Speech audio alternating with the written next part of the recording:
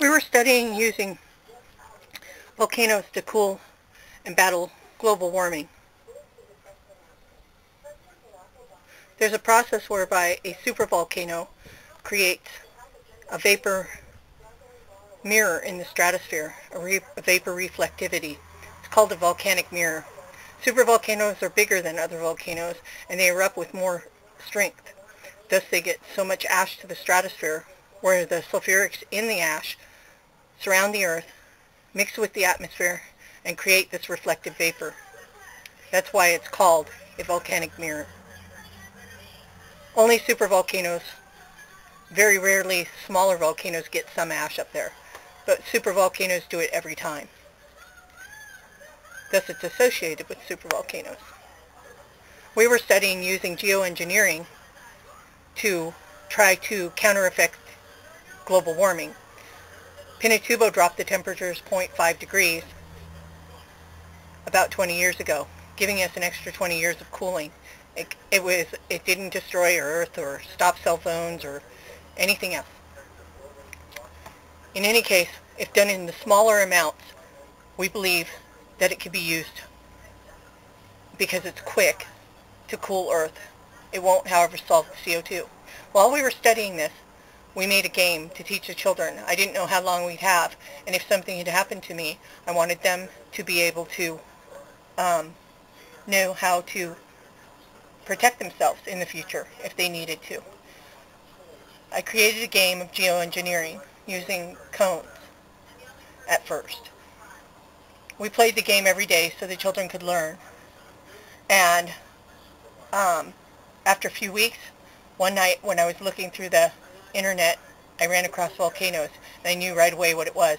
It reminded me exactly of our game, so I studied it. On studying the pyramids, you have a race of people who used video or visual communication, visual communication, to speak. Visual communication is a science well known. We actually use it by using letters, and writing is a form of this visual communication. So there's no lack of it in our world. In any case, while studying this, we looked at the pyramids, which obviously are volcanic in looks.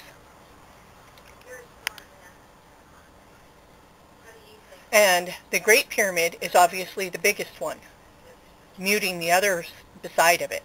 So it creates the illusion of the largest volcanoes, volcanic structures. Previously, it used to be coated in case stones that were so reflective that they called them the mirror of heaven. If you miss the obvious volcanology in that thought, once you put mirrors back on a large volcano looking structure, you would have a giant solar reflective ray. So you might think weapon immediately, because why else would you do that? Create something like that.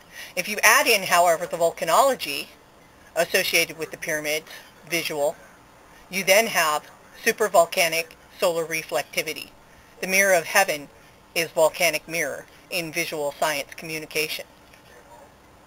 They feared that the world would end by solar. They knew how to stop it,